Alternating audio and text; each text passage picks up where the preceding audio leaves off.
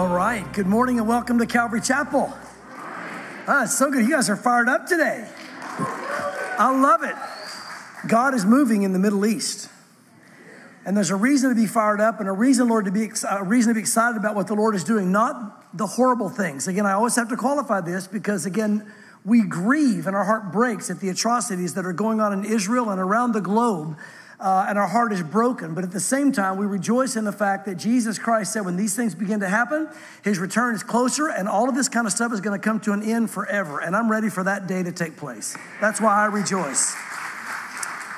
Now, today we're going to do a little something different. We're going to do a quick Israel update, and then we'll get into the subject we're going to be covering. But I have an announcement for you guys before we do it. You guys probably noticed out here, the little bit of turn lane that we had, they took away from us coming into our entrance. So it seems like rather than getting better, it's getting harder to get in and out of the property, and we're not getting any smaller as a fellowship. So continue to pray that God would give us another avenue on and off the property.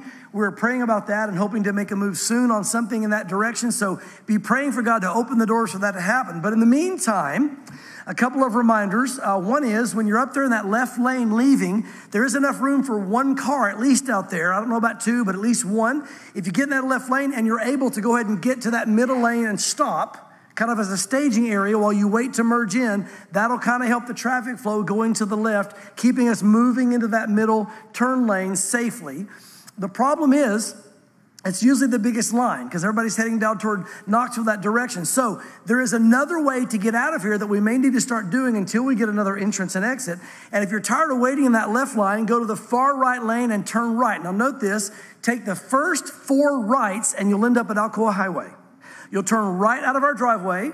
The next right is Weigel's. The next right is Old Maryville Pike. The next right is Topside Road, which takes you right down to Alcoa.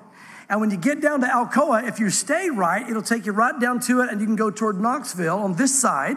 Or if you cross the bridge, they now have opened it up to where if you cross over the bridge, over Alcoa, you can come back down to the other side and not have to cross that traffic and just get on. It's hard either way, but at least you can get on from either side now, okay? So I want to make sure you know that. 4 rights out of the driveway, and again, that's going to get you out of here and give you a path to be able to go, and that's something we're going to, again, may help the traffic flow. We may need to do for a little while until we get a door opened up for something else. So be praying about another entrance and exit because God is not shrinking us any, and so we're going to need more and more ability for this property to breathe, and so be praying about that. Now, with that said, before we get into what we're going to cover today, I'm going to take a couple of weeks and kind of do a little special here, as you probably thought I would with Israel. We'll get back into Acts, at least I plan to after 2 weeks. I'm going to really try. But a couple of weeks because there's some things that have come to my attention that I think we need to address. And that is, again, why we as Christians should stand with the nation of Israel. Now, I'm going to give reasons for that, especially when you look at things, whether it be right or wrong and all the go. We're going to talk about the biblical standing because some of you, again, may know that's what your church teaches or that's what you heard growing up. But it doesn't really matter what Calvary Chapel teaches. Who cares? It doesn't really matter what Pastor Mark teaches. Who cares? What matters is what the Bible teaches. And you need to know the Word of God, and you need to know how to go to the Word of God and know for yourself why you believe what you believe about the nation of Israel and be able to share that because a lot of questions are being asked. Now, I'm already kind of getting into my teaching, so back to the update. Meanwhile, back at the ranch, as you guys know, there was, again, just really what I would call a real satanic attack unleashed on the nation of Israel last Saturday. And the reason I say satanic, we haven't seen this kind of ugliness since World War II. And the kind of things that are happening over there in Israel are even worse in some cases than World War II. Again, as you guys know, they came in across the border and they slaughtered men and the women they took and raped mercilessly for hours, then killed them. The children they killed, some babies they killed in their cribs. I mean, I'm not going to go into all the details. It was absolutely horrible. But to give you an idea of the heart and the state of mind of the Israelis right now, the equivalent of what happened in Israel, percentage-wise, the number of people that died percentage-wise to Israel would be like if they came across, suddenly terrorists came across our southern border in America and went home to home for 38,000 people, killing the men, raping the women, and burning the children alive, because that's what happened. That's what happened. Now you know the state of mind, you know the state of heart, you know the horror they've been going through, you know the resolve in their heart. Truly, this is in some ways worse than the atrocities that took place in World War II. And what you guys need to realize, this is the same demonic spirit. The Bible says in the last days, it will rise again, the same demonic spirit, and the entire world is going to turn against Israel. Now, right now, the world, at least in part, is standing with Israel. You'd be surprised, though. I'm sure you've seen it in the news. There are already some, after one weekend, turning against Israel and blaming Israel for this. You can't make this up. But here's the reality. The Bible says the entire world is going to turn against Israel. And as Israel goes in and begins to do what needs to be done to wipe out these Hamas terrorists, you're going to see the world get more and more aggressive against Israel and louder against Israel, when Israel's simply going in and doing what needs to be done to protect their people and protect their nation from these horrible terrorists that are there in the Gaza Strip. Now, I wanted you guys, again, to give you an idea of what's happening worldwide. Again, you've seen the demonstrations that are happening worldwide, even here in America. We're seeing people that are protesting against Israel. This last week, I never thought I'd see this in my lifetime, or I knew it would happen again at some point, but I guess I thought the rapture would take place and then all this stuff would unfold. But in Moscow and in Berlin, I saw videos, at least videos of Moscow, now reports in Fox News about Berlin, where they're putting Stars of David on Jewish businesses and homes again. Now, the government's not approving of it, but the people are doing it. That shows you the spirit of Antichrist rising. That shows exactly what the Bible says will happen, this hatred. Now, why are the Jews so hated? Because God loves them and God's promised them things all the way into eternity. Satan knows that, and ever since God made the promise, his focus has been on the Jews. Are the Jews perfect? Absolutely not. Is the nation of Israel righteous? Absolutely not. As a matter of fact, the nation of Israel right now is unrighteous. They've rejected their Messiah. They're not walking with God. But we're going to see today when we get into these passages of Scripture, that's not the issue. The issue is God made them a promise, and God commands us to stand with them until the end through that promise, knowing that God will keep his promise for Abraham and knowing that God will also save the Jews in the last days, and they'll be a part of our family. So by standing with the nation of Israel, you're standing with future family in Jesus Christ. There's a lot of stuff we're going to cover today. But again, I wanted to show you, first of all, this slide. I want you to understand a little bit of what's going on when you watch the news. You see Gaza over there to your left. That's the Gaza Strip. That's where the terrorists came over and did everything. And that's what's going on now, where they're about to go in and clean out. In that area is what is called Hamas, right? Now, up at the north, the very top in Lebanon, now they're starting to get attacked from up there. That's called Hezbollah. So Hezbollah up north, Hamas in the south, both of them are Iran. They're simply Iran, and they use a different name. Hamas is just their fighters for Iran. Hezbollah are fighters for Iran. This is all spearheaded by Iran. And so just know who it is. Now, again, on the eastern border up there, the Golan Heights is Syria. And they're also starting to attack from Syria. That's happening up there as far as that goes. God will protect them. God will preserve them. And you wonder, why would God allow even this to happen? Guys, note this. I believe that God is now preparing the hearts of the Jewish people to receive their Messiah. Their heart is very hard against their Messiah. And God has said, they're a stiff-necked people. He's called them that throughout history. There's a reason God says that. We love them, but the reality is they have a very hard heart toward Jesus Christ, their Savior. So what God is going to do in the last days, he will allow the heat to be turned upon the nation. He will allow things that break them and bring them to a place of brokenness and repentance. Did God not do the same thing with you? When you were coming to the Lord, God allowed your life begin to fall apart. He allowed the heat to be turned up until finally you broke and said, I need Jesus. And I'm calling out on you. The land of Israel, they're going to do the same thing. As a matter of fact, before Jesus left, he said to the Jews, he said, before the next time you see me, it will be when you're saying, blessed is he who comes in the name of the Lord. So their heart's going to be turned toward Jesus. God's going to pour his Spirit out on them, and they're going to get saved sometime here in the near future. But now, what happened last Saturday, and we now have a lot more information, and what is happening right now? A quick kind of update as to where we are. How in the world could Hamas come through and do all this and Israel not know it? Don't they have great technology? As a matter of fact, I've seen a lot of people online and even among Christian circles saying Israel knew this and they did it on purpose. I've heard all kinds of crazy things. We now know from information inside Israel and connections to Israel, even in the Israeli army, as well as the American government, there was no tip-off. Nobody knew anything. This was done stealthily. There was only 4 or 5 people that knew of the operation among Hamas, and they told the fighters that day what to do and when to go. And that's how they were able to keep it silent. So if you're any accusations about somehow they knew and they did this on purpose, that's nonsense. And again, that's now coming not just from Israeli intelligence, but from American intelligence and others. And now, how were they so successful? Here's how. We now know what they did. Russia worked with Iran. Now, isn't that interesting? Some people think, is this the Russian-Iranian invasion? No, it's not. Why? That's going to happen to the north. When Russia and Iran come in from Ezekiel 38 and 39, which we will look at next week, it's going to be up there where you see the Golan Heights area. It's going to be up there in the northern area where they're going to enter, the Bible says. And there's a natural passageway through the mountains and a very natural battleground working into Armageddon, which will not be the Battle of Armageddon, but working down that direction into Israel. So they'll be coming in through that very natural battlefield. This time they made their incursion from the south. We know that Russia was involved because here's what happened. They have about 150 cameras along the stretch that they blew out where they crossed.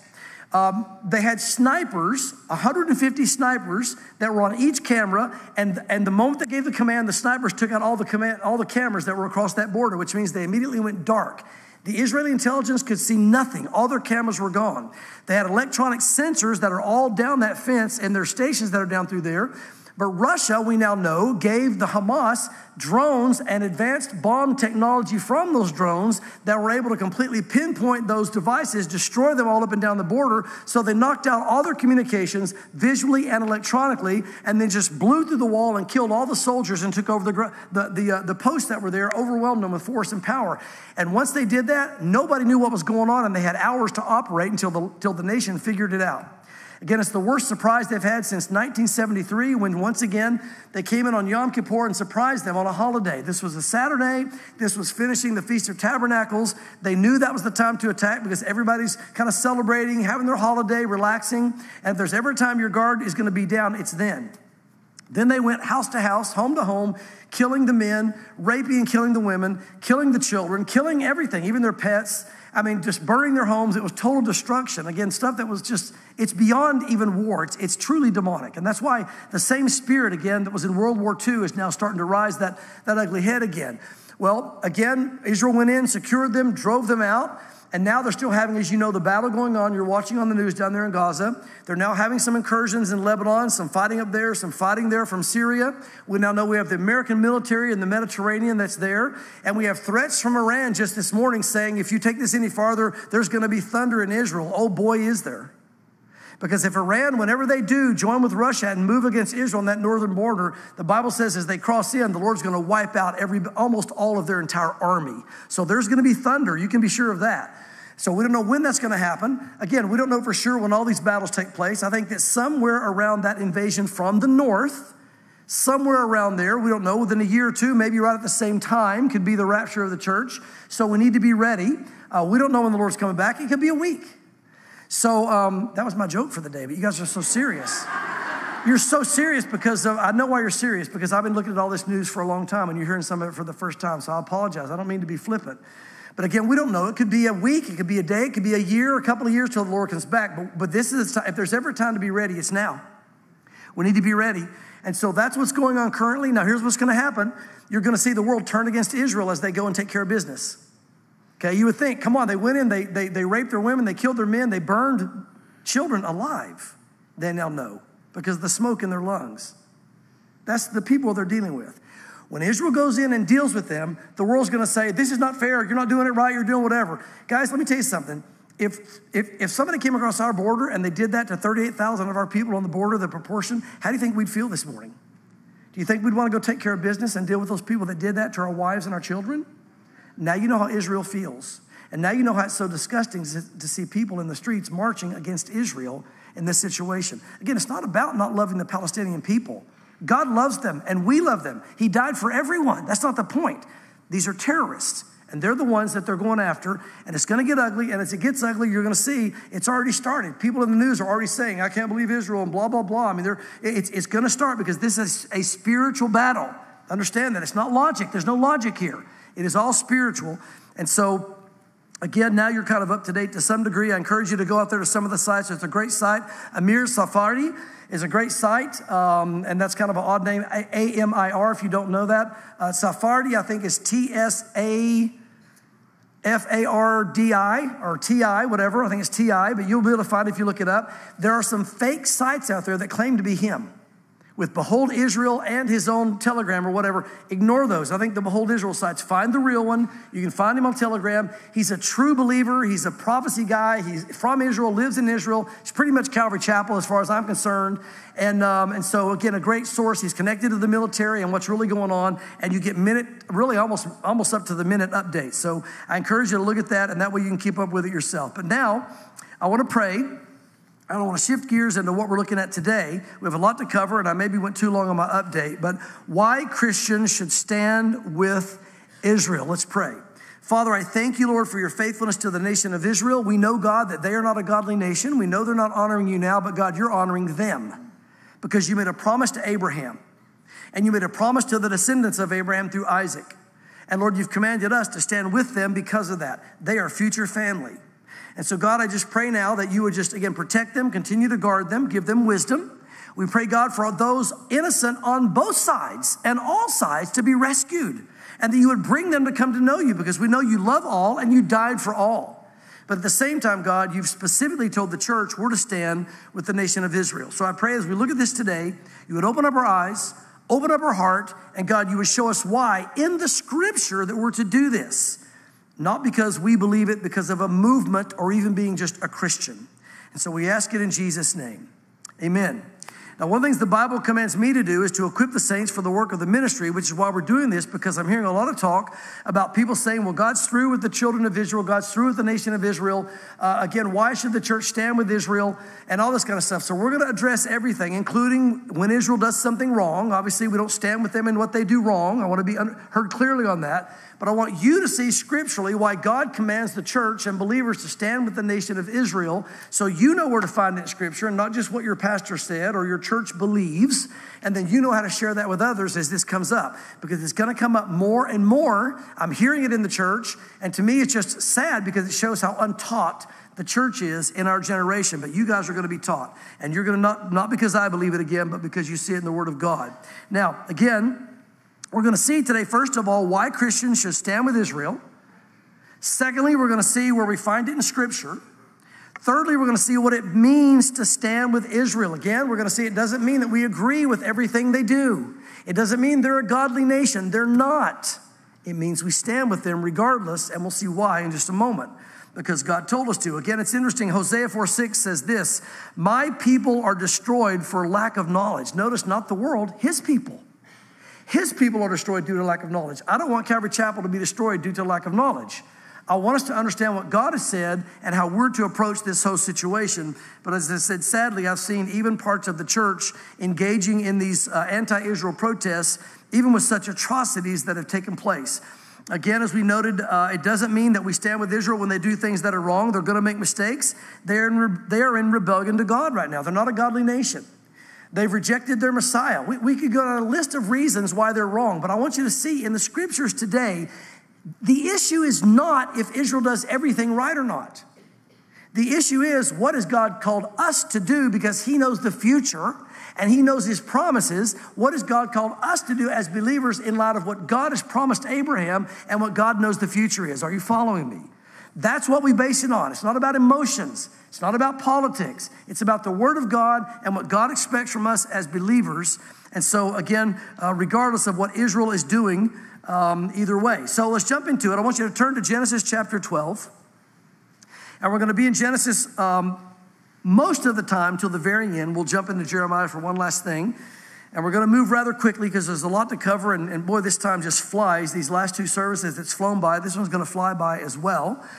But first of all, what I want to look at is God's promise to Abraham and his descendants. All right? Look what it says when God calls Abraham in chapter 12, verse 1. We're getting a little bit of history here to see how we got to where we are in the Middle East today and what God's promises are and what we're to do as a church of God. It says, now the Lord had said to Abram, get out of your country, from your family, and from your father's house to a land that I will show you. And I will make you a great nation. That is the nation of Israel that's lasted for thousands of years. I will bless you and I will make your name great. Again, we've seen God bless Abraham and his name is great, and we're talking about him today. and you shall be a blessing. And he is a blessing because the Messiah came through his line. So note that. God says, I'm going to make you great, and your descendants, you're going to be a blessing, all right? We now have, through Abraham, the children of Israel, and the reason they're a blessing to the world is not just the things they've done throughout the world that would be good for the world, but because the Messiah has come through their line. And so we've now been blessed with the Savior of the world through the promise that God gave to Abraham through the nation of Israel. But notice this, that's the first thing, God's promise to Abraham and his descendants. Notice the second thing God promised. He promised to bless those who would bless his descendants, and he promised to curse those who would curse them. Look at verse 3. I will bless those who bless you, and that's in reference to the promise of his descendants, he just said in context. I will bless those who bless you. I will curse him who curses you. And in you, all the families of the earth shall be blessed. Again, that's the promise of the Messiah. And again, because he's talking in context about his descendants, you could read this. Basically, I will bless those who bless Israel, and I will curse those who curse Israel. That's a pretty big statement. That's what God says he's going to do. Now, some will say, yes, but God's through with the nation of Israel. The church is now Israel. That's nonsense. There's nothing in Scripture to show that. And we're going to see that in just a moment. God is not through with the nation of Israel. He's given them unconditional and eternal promises that you will see in the Word before we're done today. And so that's what I want you to grasp. And so again, we see that God's promise to them, we see God's promise to us if we bless them, and we see God's promise to us if we curse them. It's not going to go good for us. And so again, the next thing I want you to see is God's unconditional promise to the nation.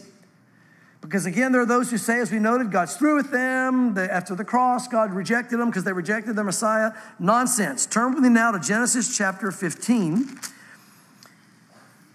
We're going to see God's promise to the nation of Israel, and we're going to see that it was an unconditional promise to give them the land and fulfill with them what he said he would do. Look what it says in verse 1. It says, after these things, the word of the Lord came to Abram in a vision, saying, do not be afraid, Abram. I am your shield and your exceedingly great reward. But Abram said, Lord God, what will you give me, seeing I go childless, and the heir of my house is Eliezer of Damascus? In other words, Sarah and I can't have children. You know that. So we can't have kids. I've got to leave my inheritance to a servant in my own house, Eliezer. What are you going to do about that? And Abram said, look, you've given me no offspring. Indeed, one born in my house is my heir.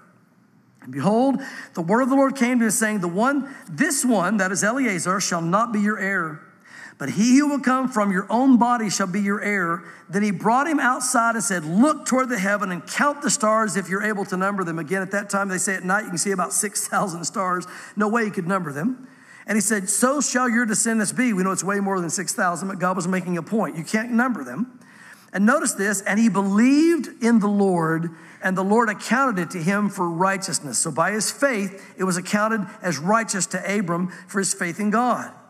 And then he said to him, I am the Lord who brought you out of Ur of the Chaldeans to give you this land to inherit it. Now, who does the land of Israel belong to? It belongs to God. That's a great question. Good students of the Bible. I love you guys.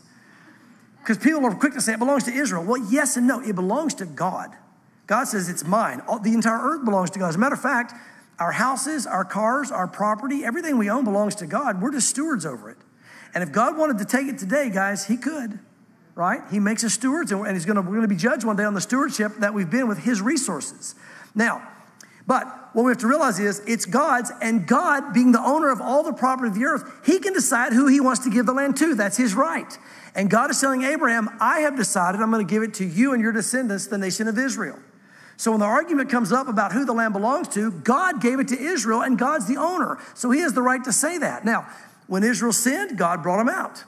When Israel sinned, God chastised them because he's a just God. But that didn't break God's promise to them. God brought them back in, and God said in the last days, I'm going to take you out for 2,000 years because you killed your Messiah, but I'm going to bring you back in the last days into the land which he's done, and I'm going to pour out my spirit on you, and you're going to believe in the very Messiah that you put to death, and then I'm going to come back and be your king and rule with you and the Gentiles who believe in me for 1,000 years on this earth. That's the promise of the Lord. And so again, he's telling him this. And he says, well, Lord, how shall I know, verse 8, that I will inherit it? So he said to him, bring me a 3-year-old heifer, a 3-year-old female goat, a 3-year-old ram, a turtle dove, and a young pigeon. And he brought all these to him, and he cut them in two down the middle. Now, this sounds gruesome, but we'll explain this. And he placed each piece opposite the other, but he did not cut the birds in two. They typically would just tear the birds after they were dead because they were too small to cut in two. And when the vultures came down on the carcasses, Abram drove them away. Now, there's so much going on here. What is happening? This is a legal binding contract between God and Abram. And this is how they did it back in that day. Now, today, when you guys have a legal binding contract, aren't you glad you don't have to bring a bunch of animals and cut them in half? I'd like to buy your house. Well, bring me a heifer and bring me some goats, whatever, cut it in half. You keep the house. I'm out of here. What is this, right? In that day, the way you made a legal binding contract was you brought animals together, and the paperwork, in essence, that we sign today would be the animals being cut in half. You would put half the animals on one side, the other half of the animals on the other side. The blood would run down toward the middle. It'd be on a slanted hill so that the blood would run down toward the middle. And then you would grab each other's hand. Your shoes, take your shoes off. They take their sandals off. They'd walk barefooted through the blood between the animals. And what it was saying is, this is a legal binding contract witnessed by blood that you will keep your half and I will keep my half. And if we both keep our halves, it's a deal. If either of us break our half, deal's off. Deal's off. So that was the binding contract. So God says, all right, you go get the paperwork drawn up. You get the lawyers. You get whatever, you get your stock report. You bring it here. We're going to sign the paperwork in just a moment. The stock, the animals. Anyway, and it's not funny. If you have to tell somebody the joke, it's not funny. Anyway, but notice this. And guys, note this. Verse 11, and when the vultures came down on the carcasses, Abram drove them away. It's interesting to me that in Scripture, birds are a type of the demonic realm. And as God is now making this covenant with the nation of Israel, look who's trying to stop it. It's no different today. God says, I'm going to give you back the land. I'm going to put you in the land. I'm going to pour out my spirit. I'm going to save you. And Satan goes, oh yeah, let's go to battle. Let's go to battle. I'm going to go and wipe out your children and your women and your kids. I'm going to fight you to the very end. And he's going to lose. But you got to recognize this is a spiritual battle that began back here. What we're seeing today didn't begin just in the last week or two. This goes back thousands of years. And so, again, notice what happens. This is key here. It says, verse 12, now when the sun was going down, a deep sleep fell on Abram. That is, God put him into a deep sleep he couldn't wake out of and begins to give him this vision. And behold, horror and great darkness fell upon him. God's about to show him that his people will be 400 years as slaves in Egypt. So it's darkness. And he said to him, Abram, know certainly that your descendants will be strangers in a land that is not theirs. That's Egypt. And will serve them, and they will afflict them 400 years. And also the nation whom they serve, the Egyptians, I will judge. And afterward they shall come out. That is, your people will come out with great possessions, that traveling through the wilderness to the promised land. And as for you, you shall go to your fathers in peace. You're going to die and not see this, but your descendants will. You shall be buried at a good old age, but in the fourth generation they shall return here where you are now in the land of Israel, for the iniquity of the Amorites is not yet complete. Look at God's mercy. What God is saying is the Canaanites are living in horrible sin. That's what was happening historically. But God said, I'm going to give them 400 years to repent. That's a gracious God. A lot of people accuse God when God sent the children of Israel in to exterminate and wipe out the Canaanites and remove them from the land, a lot of people say, how could anybody do that? That's so horrible. When you go back and see that they were doing the same things that Hamas did to the Jews last Saturday. That's what was happening in Canaan, okay, on a regular basis. And so God said, I'm giving them 400 years to repent. That's a gracious God.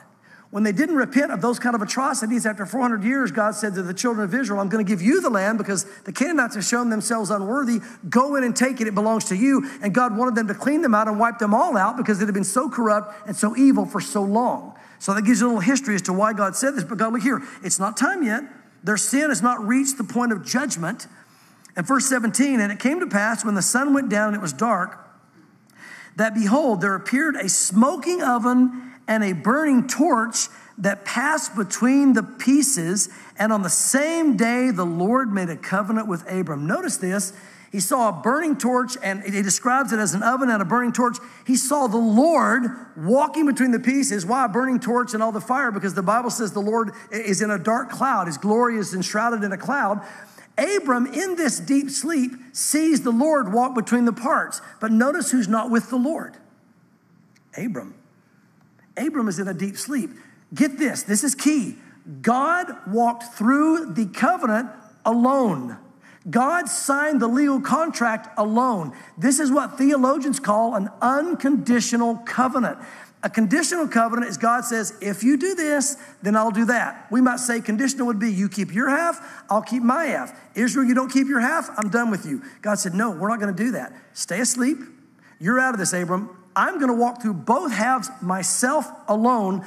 I'm keeping both halves, which means regardless of what you do as a nation, good or bad, my promise will remain to you and your descendants forever and ever and ever. Do you see why this is so huge? This is why when people say, well, God's through with Israel. If God's through with Israel, then this covenant was fake. Then it meant nothing. No, God said, I'm going to keep both halves. I'm going to make sure that I do this. You're not even a part of it. Whether you fail, even if you crucify your Messiah, I'm keeping my promise to you. Now, Abraham probably would have thought, there's no way we'd ever kill our Messiah. Well, no, even if you do that, I'm walking through these parts alone. I'm making this a legal contract alone. And that is huge today, guys, because so many people try to say that because of what the Jews have done, God is through with the nation of Israel. You thought that that argument would have ended in 1948 when they went back in the land and we began to see God's word coming to pass exactly as he wrote it. But some people still believe that. And that's why a lot of you in portions of the church will stand against Israel today. They don't see that God made the covenant alone without Israel. It's unconditional. It can't be broken because God is the only one that signed the legal paperwork. Abraham didn't even sign it. He was asleep. God signed it. And notice what it says, to your descendants, here's the agreement, I've given this land. I gave Israel to you. And it's not based on what you do, good or bad. It's my promise. From the river Egypt to the great river Euphrates. What are they saying now in these chants in the streets around the world and, of course, in even our American streets? From the river to the sea. Have you seen that chant or heard it? From the river to the sea, Palestine free? Guys, here's the thing. What they're saying is wipe the Jews out of the land. Get completely rid of them. That means from the Jordan River to the Mediterranean, there should be no Jews. Run them off. So they're calling either for the extermination or at least the expulsion of all Jews out of the land. And God says, no, I've given it to you, not just that small portion, but from the Nile down in Egypt all the way over to the Euphrates, which is modern-day Iraq and Iran. The Canaanites, the Kenizzites, the Cadmonites, the Hittites, the Perizzites, Rephaim, the Amorites, the Canaanites, the Girgashites, and the Jebusites. He says, I've given all that land to you because they're so sinful. I'm going to replace. Now, you say, why didn't Israel ever take all that land? Because they never did take the full promise of God. God made the promise, they only took it partially. I wonder how many of us today are not taking the full promise of God in our lives. God has given you all the promises of the Bible. And the Bible says all of his promises are yes and amen. Out of the 100% of those promises, what percentage are you walking in today? What percentage have you claimed for yourself? A small portion, a small strip of land like the nation of Israel? Or have you said, Lord, I want it all? Listen, I encourage you guys, I don't want to get too sidetracked on this, but go to God and say, God, I want all your promises, and I'm willing to believe you in faith for them. Let God enrich your life with all the promises that he's made you. And I'm not talking about financial prosperity. I probably don't even have to say that to the Calvary Chapel crowd, but there's so much of that junk that's out there. I want to make sure you know, I'm talking about simply the fullness of God and the Spirit of God and the life that God has to offer. Don't reject it. Say, God, I want every bit of it. And here he's saying, I'm going to give all of it to you. Again, they won't have it until the millennial kingdom because they haven't walked in full obedience and won't until the millennial kingdom. But now you see the unconditional covenant that God gave to Abraham, unbreakable. And for those who say, yeah, but that was the old covenant, we'll address that in just a moment. Now look at chapter 16, verses 1 through 4. And I want you to get the story here of Abraham and Sarah, how they started with their kids, and even this battle we see going on today. Now, Sarah, Abram's wife, had borne him no children, and she had an Egyptian maidservant whose name was Hagar. So Sarah said to Abram, see now, the Lord has restrained me from bearing children. That is, God promised us a child, but we can't have one. It's called waiting on the Lord, Sarah. Now, it's easier for me to pick on her because there's been times I haven't been able to wait on the Lord. You ever been there? But Sarah doesn't wait on the Lord. She gets impatient, and she's now going to try to help God out. Anytime we try to help God out and we lose patience in waiting on the Lord, there's going to be a problem.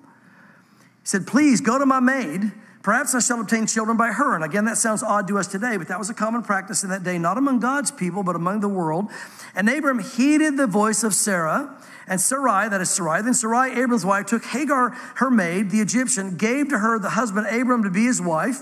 And Abram had dwelt 10 years in the land of Canaan. So he went into Hagar, and she conceived. And when she saw that she had conceived, her mistress became despised in her eyes. Guys, here's where the trouble began. Look, I know that Satan would still be doing things in the Middle East if this had never happened. But this is the root of what took place. Abraham and Sarah thought, you know what? We're going to step outside the will of God. God didn't tell us to do this. We know this, we're just going to do it because we're going to try to help out. After all, didn't God promise a child? And this little sin, this isn't going to hurt anything. We'll do this and it'll all be fine. Never think that your little sin doesn't have an impact, because their little sin here is a big reason of the mess we see in the Middle East today. Now, I know it's a lot more than that. I'm not naive. I realize the spiritual battle, and Satan would have done it some other way anyway. But my point is, don't think that your sin doesn't affect others, because the entire Middle East is affected now because of this decision that Abraham and Sarah made. So the tension already begins with the birth of the flesh, if you will, Ishmael rather than Isaac. And so now look at Genesis 21, verses 8 through 13. Flip to your right there. I don't have to tell you that. Take 4 rights, 1 right out of the parking lot, 1 right, another right, 4 rights. I'm making sure you guys know a quick way to get out of here.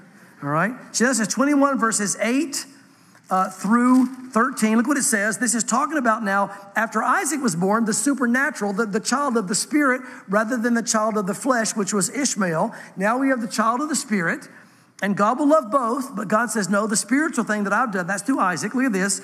No, Isaac, the child, grew, verse 8, and was weaned. And Abraham made a great feast on the same day that Isaac was weaned. And Sarah saw the son of Hagar, the Egyptian, whom she had borne to Abraham, scoffing. So look, the spiritual battle begins right here.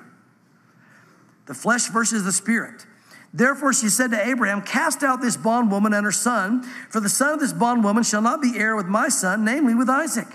And the matter was very displeasing in Abraham's sight because of his son. But God said to Abram, do not let it be displeasing in your sight because of the lad or because of your bondwoman. Whatever Sarah has said to you, listen to her voice, for in Isaac your seed shall be called. Again, God said, I love Ishmael. I'm going to bless Ishmael, but it's through the line of Isaac that I'm going to bring the Messiah. That's where Jacob was born, through Isaac and the 12 tribes of Israel. And that's where we have the 12 tribes today. And that's how we have our Messiah, Jesus Christ. The line, the blessed line, came through Isaac.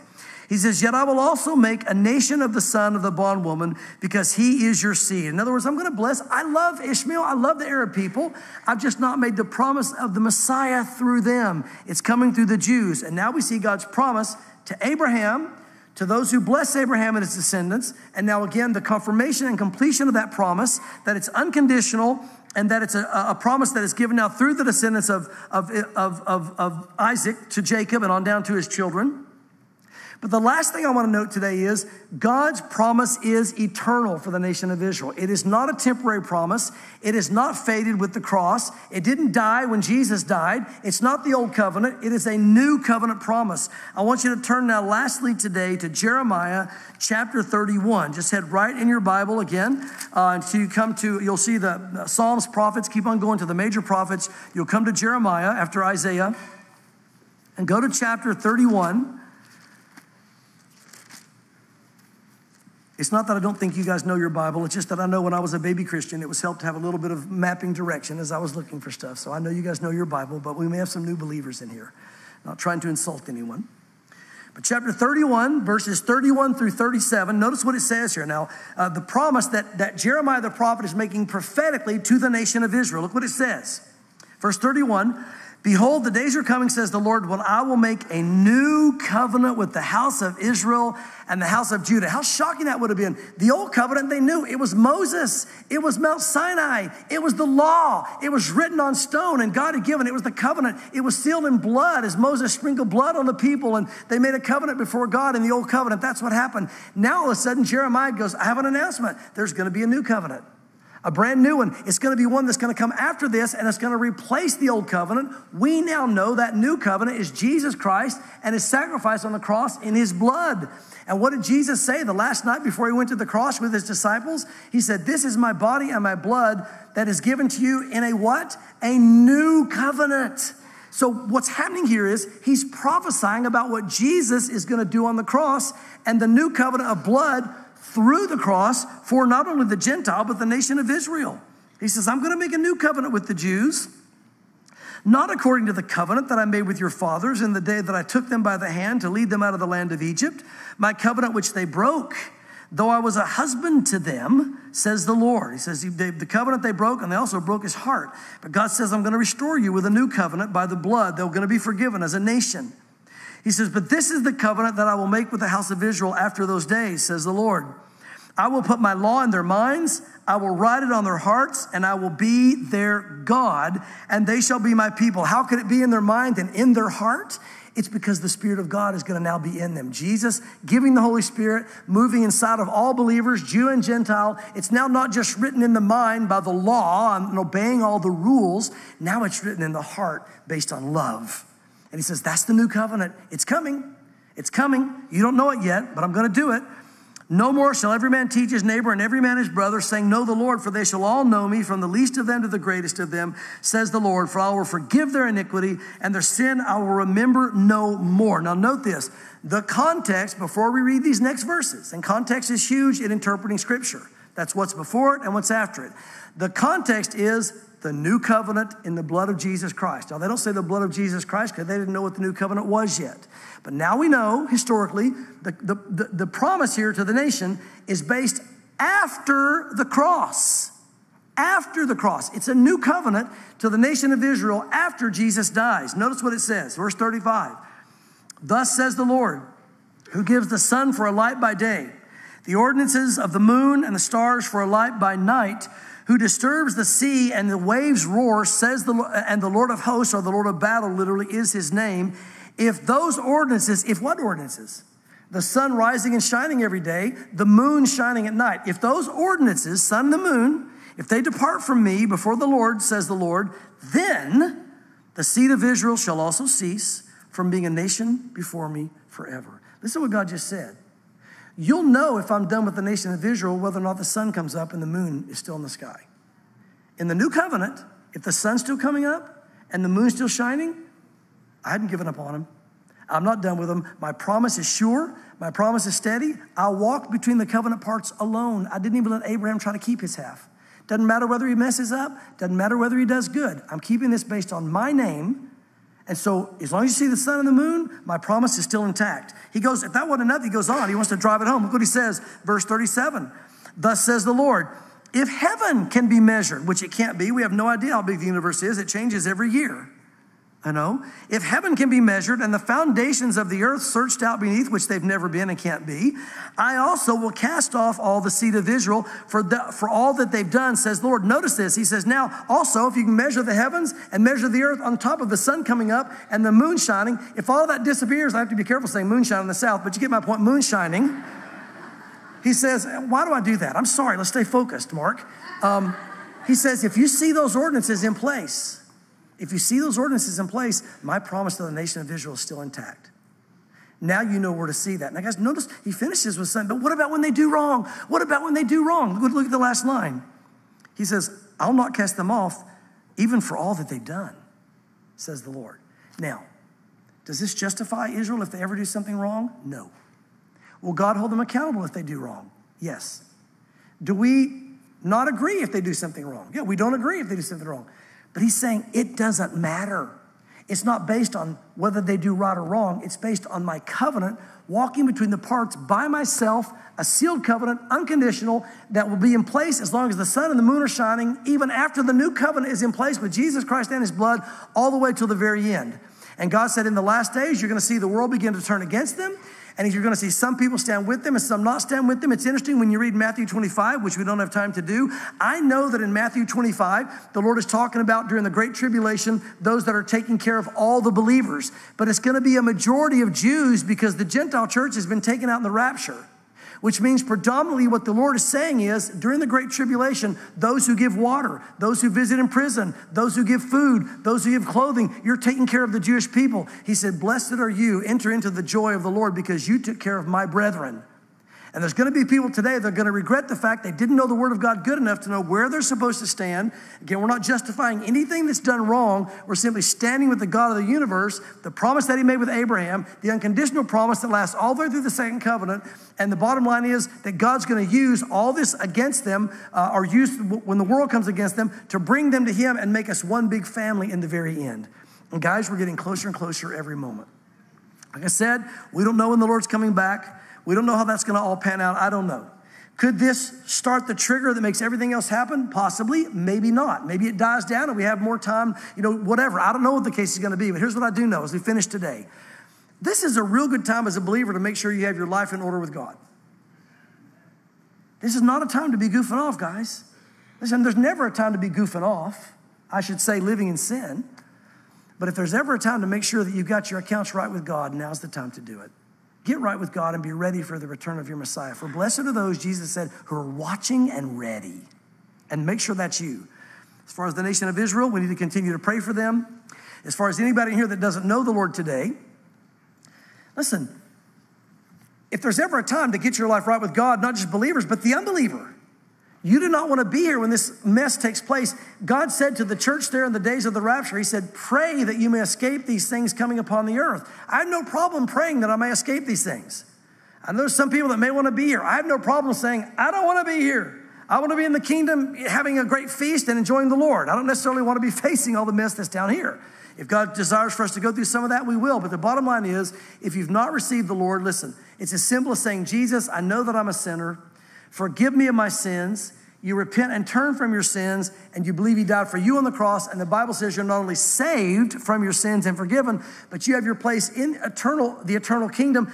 And I believe, based on the scriptures, that you also will be taken out of here before the ugliest stuff begins to happen that the Bible talks about in the last days. Guys, that's a ticket that I want to have. And that's a ticket that you want to have as well. Let's pray that God would do that this morning. Father, I thank you again for this morning, for showing us, Lord, why we stand with Israel. Why the covenant is unconditional. Why the covenant is eternal. You're not done with them. Lord, you're just getting started. Let us stand, not just in the right place historically, let us stand in the right place eternally. And Lord, to enjoy the reward that comes with that. As you said, blessed are you, enter into the joy of your rest, for you took care of my brethren. So Lord, I thank you for what you've shown us. I pray for anyone here today who doesn't know you, God, they wouldn't leave here without getting their heart right, that they would confess their sin, turn to you as Lord and Savior, and receive you as Lord. And so God, we trust in your Holy Spirit to do just that. And we ask it all in Jesus' name. Amen.